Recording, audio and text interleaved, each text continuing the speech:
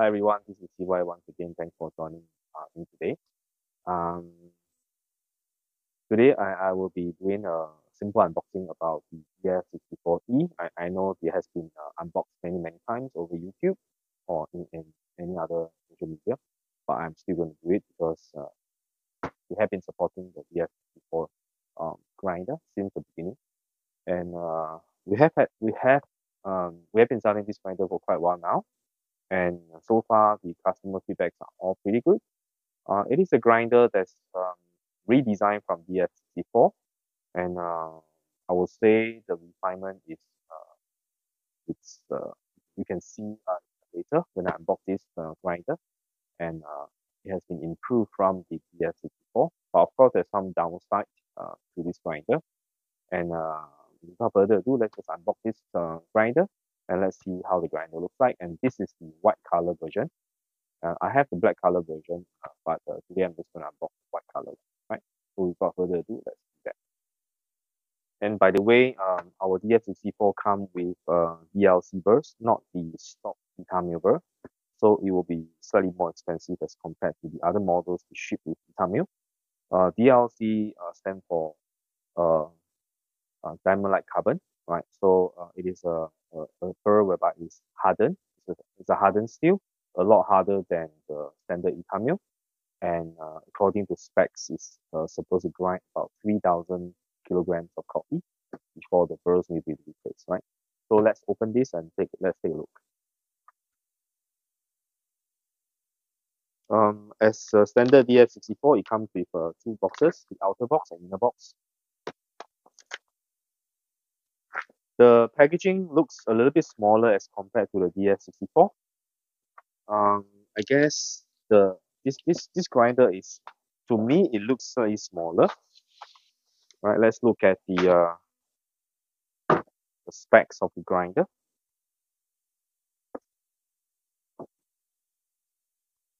You can see the net weight of the grinder is only 6.8 kg, 6.7 kg, and the gross weight is 7.8. So the packaging material takes about 1 kg. Yeah, it's an espresso coffee grinder, right? Yep, the grinder capacity is 225 because now it comes with a hopper, and the bellow, the single dose bellow, can actually contain about 50 grams of coffee. Right, so let's unbox this. Take a look at the grinder that's inside.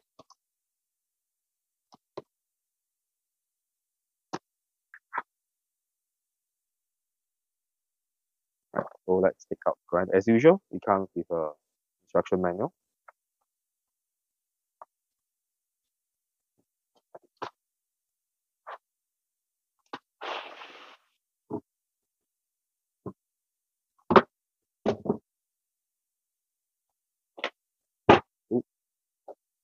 Okay, the packaging is slightly lopsided because one side is where the grinder is, and the other side is where the hopper is. So if you're opening this grinder, be careful. Like it just drop out of the packaging material. But luckily, I have a cushion at the bottom. So yep. So this is the white color model. Let's take out all the accessories. Standard dosing cup, Allen key. Okay, comes with Allen key now. Bellow, right? I think it's similar to a DF64E, right? That's the short version. Yeah, now it's slightly shorter. Comes with a hopper. Comes with a collar, right, to extend your dosing cup right next to the chute so that it doesn't fly all over the place when you grind coffee. Right, and let me see, is there anything else? Let me place the grinder upright and put this aside. Okay, so that's about it. There's a brush. There's also a brush that comes with it. Right, so let's take a closer look at this grinder. For the Singapore version, it comes with UK 3-pin plug.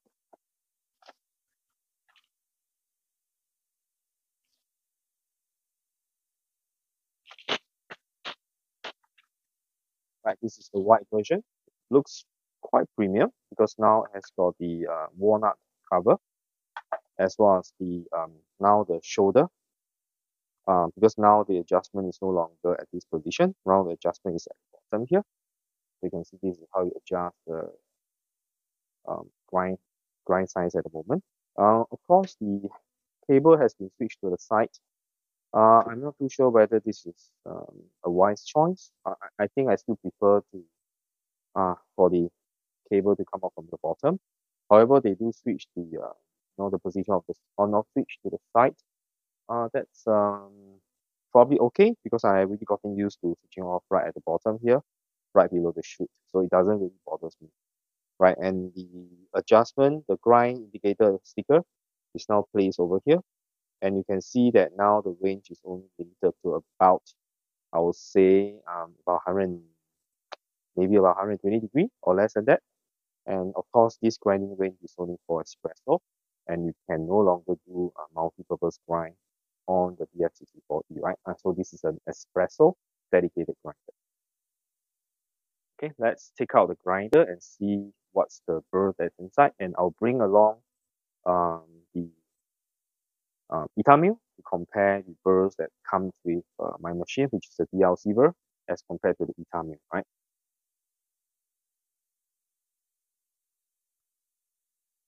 Okay, let me get another Allen key because this is too short.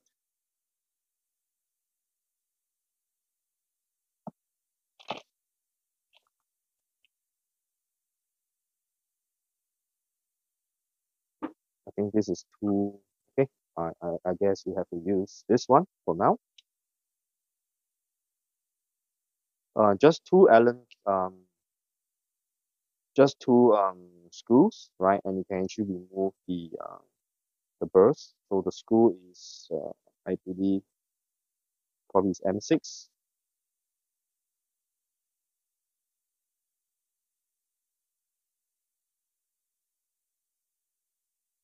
Right, just two screws, right? And I believe the top is removed. So you can see this burr is different. DLC. Okay, let me bring another Itamil so that you can see the difference there, right?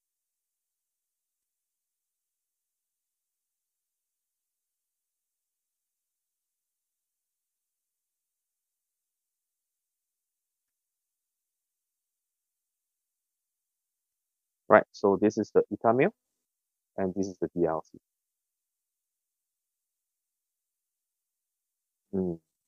I would say that the DLC burr is a lot better finish as compared to the Itamil, right? Yeah, it feels different too, right?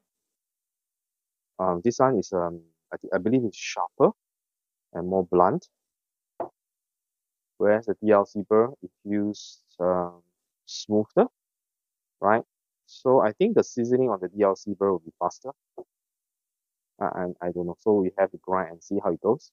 So this is the stock Itamil. This is the DLC. Right. So it's really cool, right?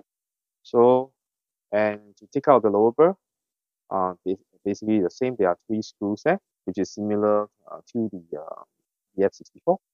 And I would say the tolerance inside is a lot tighter. I can see the space inside. There's no more empty spaces here, which allows the coffee to be trapped. Now you can see this is covered by a steel ring here, and I believe the steel ring has got 4 screws, and then this is the 2 screws that secure the top burr, and I believe now the grind adjustment is done by pushing the lower burr up rather than pushing the upper burr down, right? So previously you have to adjust here because the screw thread is along here, whereby by adjusting the screw thread, you're actually adjusting the height of the height differences between the gap difference between the two burr sets. So now the top is fixed, the lower one is the one that, right?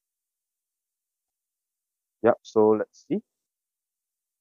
Yes, you can see there's a slight movement there. I'm not too sure whether this can be seen on the camera.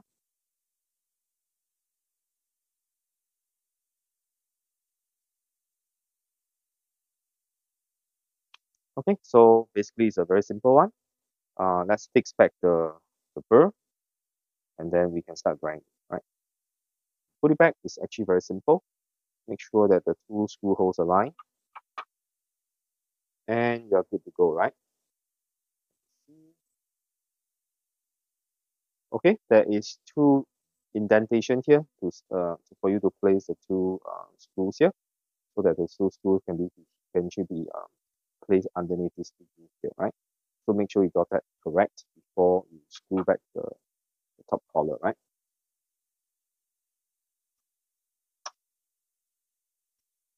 So I would say that now, even though you have to use the screw to take out to service your burst, but I think it's less finicky as compared to DF64, because DF64 you really have to be careful when you unscrew the top collar. I have got many customers who actually cross-threaded their burst, their cross-threaded their their threads, which allow them to adjust the grind setting. And because of the cross threading, the entire top collar has to be destroyed, taken out, and it's not 100% guaranteed that it can be repaired, right? So now you can see it's already been placed back within less than a minute, right? And this is the top, right? And you have yourself a single dose grinder, and it's capable of switching over to a hopper. Right? So if you want to single dose, you can also put the hopper on. But of course, if a hopper on, you can't really blow out. So this is more for, let's say, um, if you are not going to change your coffee very often, right? And the hopper comes in handy, right? And because of the electronic dosing, right, a hopper kind of makes sense, right? Right. For now, we are not going to use the hopper, right? We're just going to use the single dose, right? So plug this, right? Let's turn on the power and see how it goes.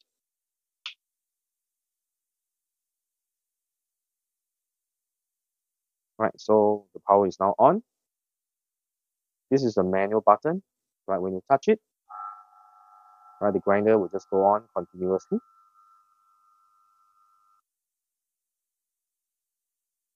Touch it again to stop, right? And of course, you have the double shot timer and the single shot timer here. Double shot is preset at 10 seconds. I believe this can be adjusted. Just hold down, let me try. When you hold it down, you can actually adjust the grind time, right? The time adjustment is by 0.1 of a second, right? So hold.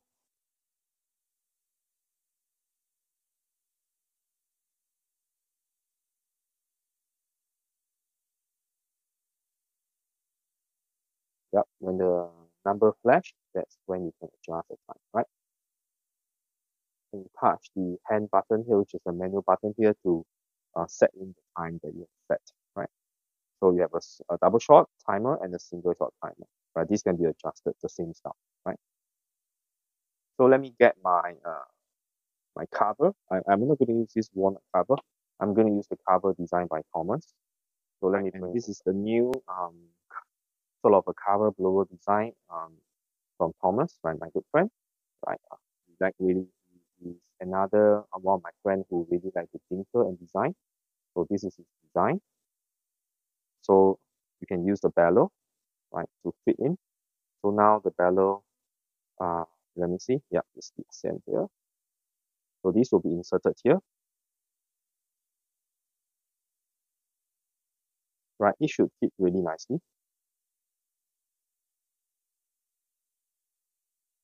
Right, and once it's seated in, you do not have to remove this ever again.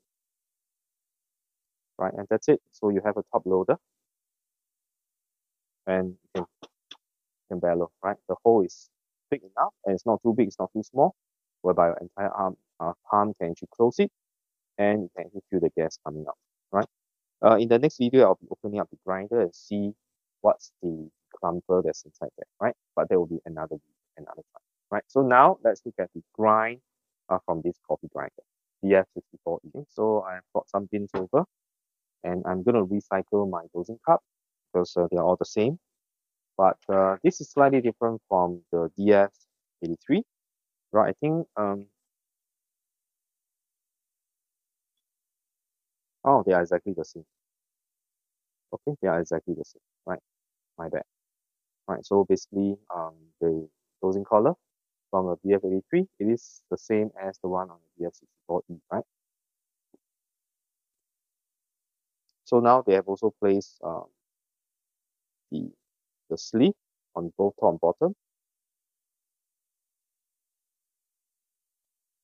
right? And just have to put this on top to dose your coffee. But personally, this is not what I like. I still prefer my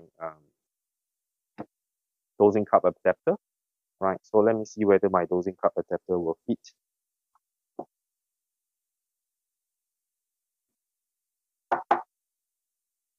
Right? Because I just have to put it on and I don't have to care about it anymore, right? Okay, so let's see whether this will be better as compared to the straight one with the collar, right? So let's do some coffee. Okay, this is the coffee from Indonesia Gayo, right? Which I've roasted slightly over medium dark. You can see that the oil is coming out slightly, right? Just a little bit of oil, right? So this is what I use for milk-based drink or dark cold brew.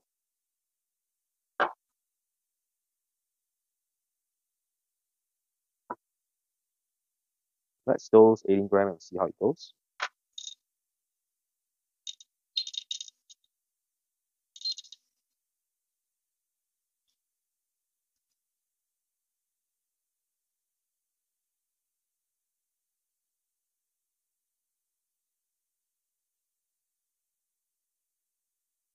Okay, 18.1, so let's see how it goes. Right, this is the first time that this grinder has ever grinded any beans, so I presume that there will be a little bit of retention at the start. So the difference between this and this cover is this cover you have to remove it all the time, whereby this one you just have to load it. Right, then put your cup on top. Okay, let me lower the camera and show you how the grind is. Right, so let's switch it on. I'm going to use the manual button.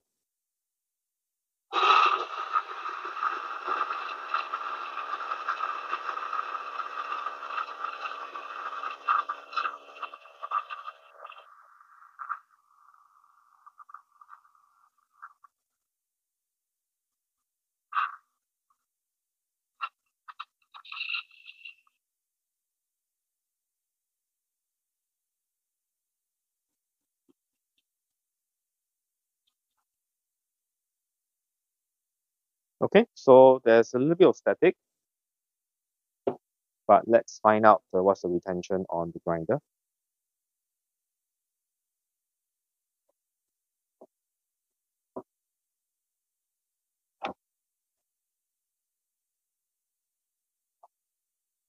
$17.4 for the first try, which is not too bad, right? There's about 0.7 grams of coffee that's trapped inside there, right? And of course, there's a lot of gaps. There's some gaps and holes for the coffee to fill, but generally, I would say for the first grind, 0.6 to 0.7 gram is pretty good, right? I will try to, okay, this is at a grind setting of about 32. So let me feel the coffee, right? Uh, the grind quality, right? I would say this will be a little bit too coarse for espresso, right? I can feel the graininess there, but the grind is very uniform. Without RDT, right? The coffee ground is quite fluffy. There's not much of clumping here, right? And you can see the moment that the manual button is switched on, the coffee just come out directly. So the clumper apparently is working quite well. Let me get a brush to clean up this.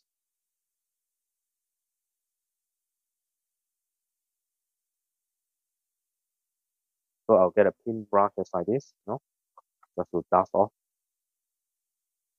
all the coffee.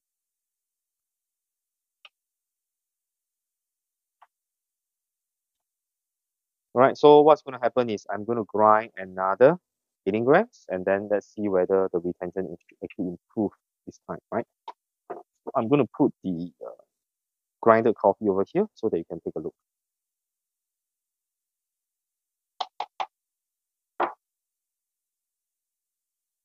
Right, so you can see it's pretty uniform. Right, coffee smells really good. Right, let's grind another 80 grams and see how it goes.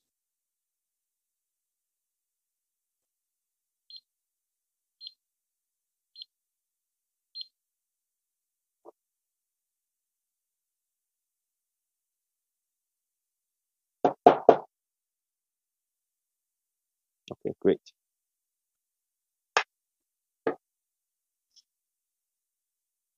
Okay, I'm gonna get a spoon, right?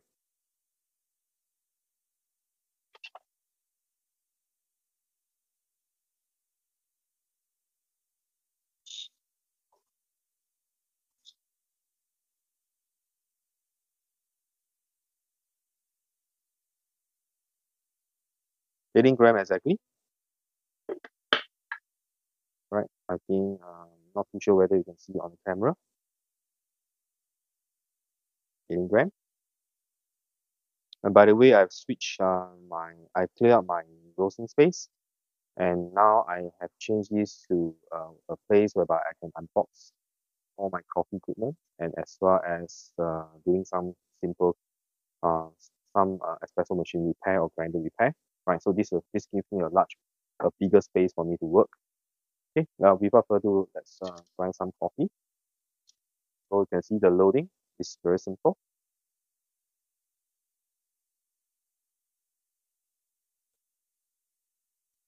You have to drop the bean slowly, right? Because the hole is not designed to be very big and deep. The reason for that design is because, of course, you want your whole palm to be able to cover the hole. Thomas has experimented with a slightly larger hole, right? But somehow the air escape, so the bellow effect is not as good as the current one, right? So let's just grind coffee. So take a look at how the coffee comes out. I'm going to zoom in for you, right?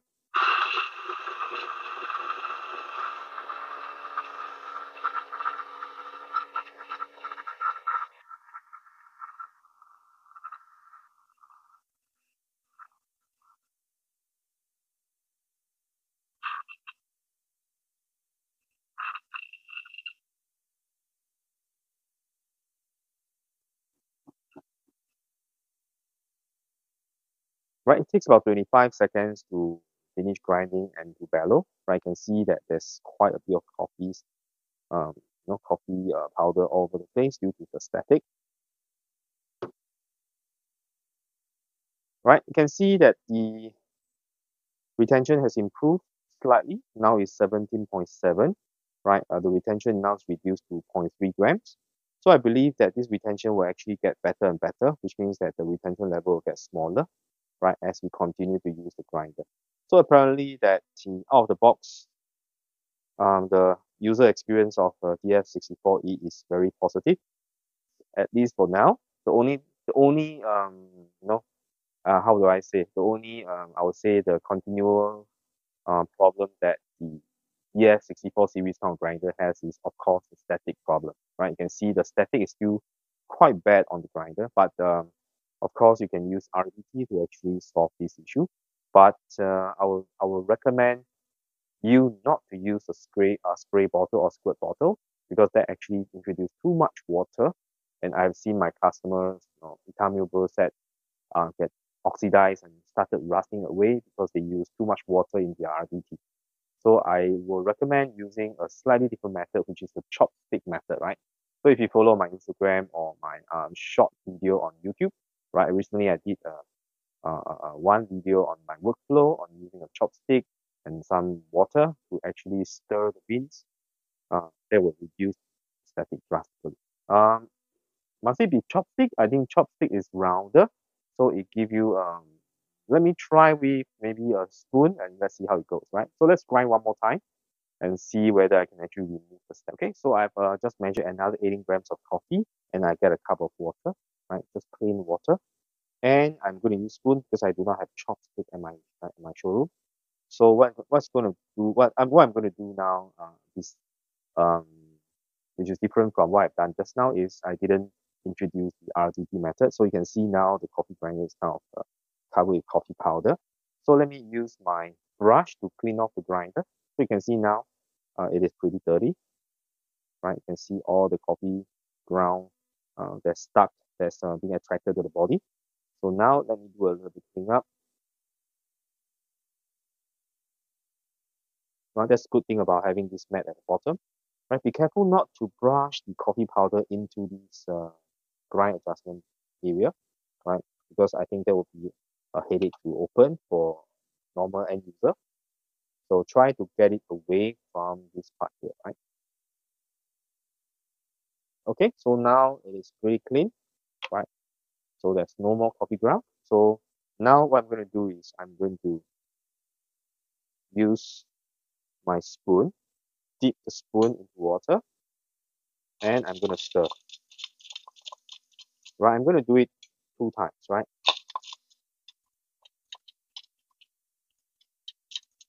Okay, so that's all. And now let's see the effect of just a little bit of water and not too much.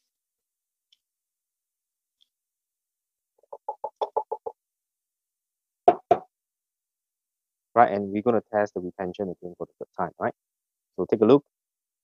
I'm going to zoom in for you.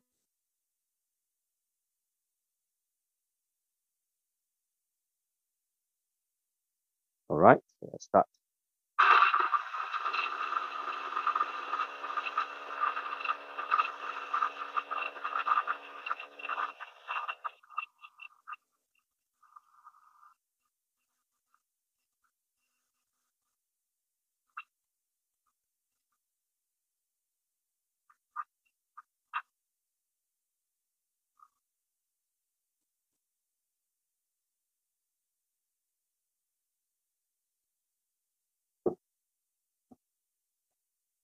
Right, okay, let me bring you closer to see the retention first.